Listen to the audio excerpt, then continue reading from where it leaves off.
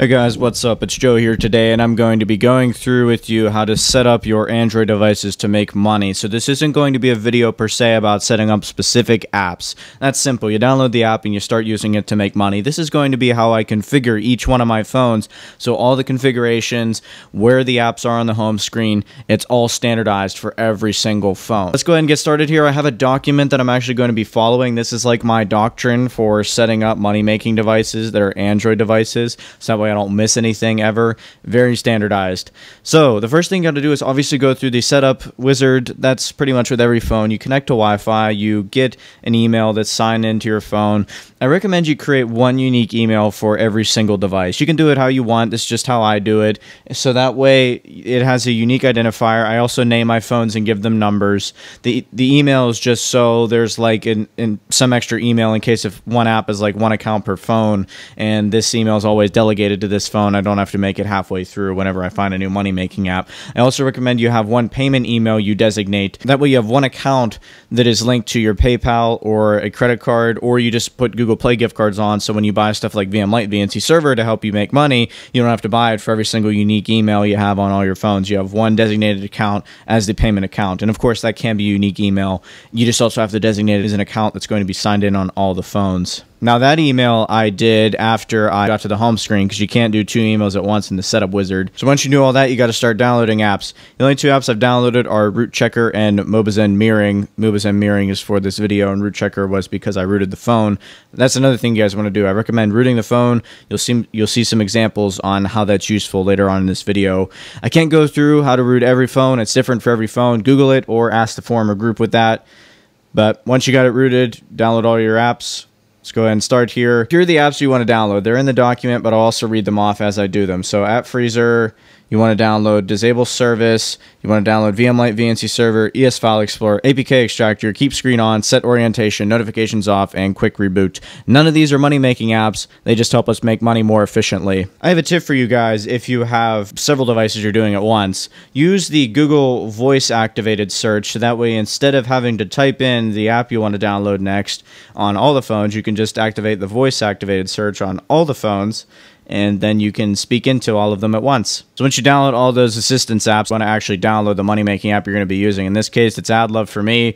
It could be a perk app. It could be Swagbucks. I don't know. Whatever the phone's used for, go ahead and download that app. If the app you're using requires Facebook sign-in, like if you signed up with Perk with Facebook, then what you want to do is you want to download Facebook. You can sign in on that app, so if you ever clear the cache on that phone for the money-making app you're using, you can easily get the Facebook credentials from the app and it'll be easier to sign in. Don't forget to turn off automatic updates before you leave the Google Play Store. The reason I recommend you do this, well, that's for another video. I've already made that video. We want to be able to monitor everything that we get, any downloads, any updates, just in case if something goes wrong. Once that's done, you can go back to the home screen, and as you can see, there are all the apps. I also recommend you put the Gmail widget here on the second page. This is really an optional thing for me because sometimes that unique email isn't directly used for apps. I just have it as an identifier, so I'm not going to add it for this phone because it's not particularly useful. But I'm going to shove all these in a folder except for a few of them, and I'm going to call the folder Tools. Also remove any bloatware on your phone. I got Best Buy and Sling here. You can also freeze those with App Freezer here in a little bit. You can go ahead and put that money-making app on the home screen. I recommend the first page and put them in the same place for every single phone. Now for the dock. I recommend putting these apps in this order on your dock. I got to go ahead and remove phone and messages. We're not texting or calling people. We're making money. And Google, this actually goes on the second page right by the Gmail widget if it would exist. Like I said, money-making app already right there. First thing I put over here on the far left is the settings app. After that, I put the Play Store, then you have this, then you have Google Chrome, and then I'll usually put Quick Reboot on the far right. This is how every single phone looks.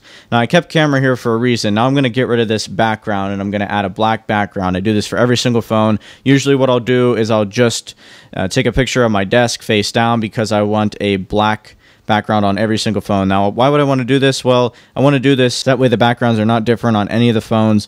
They're all black. It helps with remote access as well, which is why I believe TeamViewer changes the color of the screen to blue when you connect to the computer. Once you do that, you get rid of camera.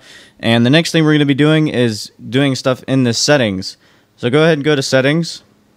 under wireless and networks, go to more, and turn on airplane mode. This is going to mess up my MobiZen streaming, so I'll be right back. Alright, I'm back. Basically what I did, I turned on airplane mode and then I turned on Wi-Fi. The reason I turned on airplane mode is because I wanted to get rid of any SIM card signals that were being sent out. We just use our money-making phones on Wi-Fi. There's no need for any, you know, that other stuff. So with that out of the way, go to emergency services now, if that's available and more.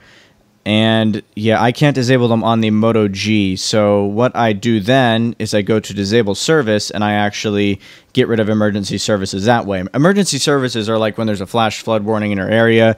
The only thing is it interrupts the money-making process and it sounds on all the devices. We don't need to be warned that much about a flash flood. We can get it on our main phone. It'll be just fine. So you can find it in here in disable service. There it is, emergency alerts. It's going to ask for root access here. So this is an example of where you need root access in order to do stuff with your money-making phone. I'm just going to go ahead and disable all of these so we never get emergency services. You go back to settings. You go to display. For now, automatic brightness is okay, but once I'm set up, I usually turn that off, and then I put the brightness level as low as it goes. The reason I do that is because I never look at the phone screens myself. Readability on the phone screens is irrelevant to me. I do everything from remote access on my computer, and by having the brightness lower, it's easier on the display, it reduces heat output and power consumption. So I think it's better overall, but you know, if you do use your phones with the screen, maybe full brightness is better. Next, in sleep, put that as high as it goes. I'm getting kind of annoyed of the screen locking on me, and if you're money making and something happens, you don't want the screen to lock up, you just might as well keep it open. It also helps with remote access whenever things are when the screen's constantly on. Some phones go to infinite. This one only goes to 30 minutes, so we have another fix for that. You go back and into my tools folder, which I still need to rename to tools. Keep screen on. Go here and just click that, screen on. Now it will never sleep ever again. This screen will be on infinitely. Daydream, turn it off. We don't need that fancy feature. Font size normal, that's fine. When device is rotated, stay in portrait view. This is one of the measures we use in order to prevent the phone screen rotating while we're watching videos. That messes up the VNC window, which is why I do that.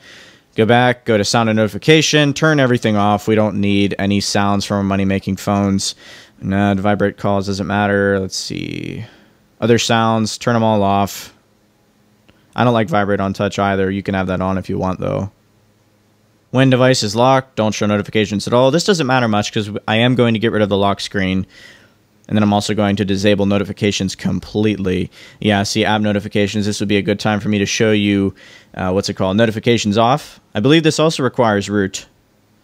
So yeah, let's just wait for this to load up. Yep, it's asking me for root access. Clear all. So that just turned on notifications for every single device. I'm also going to go into settings while I'm here, or options, and disable notifications for new apps. So if we ever download new apps, it'll automatically get rid of notifications for us. And then I have to actually click the save button up here, close it, and as you can see, it got rid of all the notifications at the top, and they'll never appear again. All right, back to settings, go down to security, no screen lock. Unknown sources, turn this on under security. If you ever sideload APKs, this has to be enabled. Go down to about phone, find the build number. It should be somewhere in here, and tap it a few times. I just like to have this on. Developer options. You actually have to do it to root some phones. OEM unlocking, yeah, might as well have it on. USB debugging, turn that on, and then also stay awake. This will be another measure to actually keep the screen on when we're plugged in. So yeah, that's basically it. What other things are important in this folder called tools? Set orientation. I do this at portrait. It's just natural to keep things upright, and then also VNC windows, prevent them from rotating. Set orientation is necessary in most cases. It really forces the apps, even like the video apps that rotate everything to landscape. It'll keep it upright, which is great. I even download a few of these sometimes because the other one glitches out, the other one catches it. So you really want to make sure those stay upright in most cases. And yeah, that should be about it here. And then VM Lite VNC server, of course, configure that, but that is not for this video.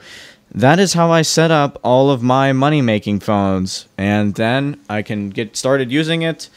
Sometimes I'll configure the way things look in Quick Reboot, but yeah, if you have any suggestions for this setting up your money-making phone stuff, like how you configure all your phones so everything's standardized, feel free to let me know. I can always edit that document in the description. If I missed anything, you can also find it in that document. I'm going to double check this setup since I was making a video while I did it. I might have missed something. But anyway, I'll talk to you guys later with more money-making videos. Showing you guys the room where I make $1,200 a month. If you do want to see the routine video for actually how you can make $1,200 a month, I'll leave a link on the screen and also in the description. Basically, we're going to start with all 30 phones, or roughly 30 phones, then we're going to move on to my money-making computer.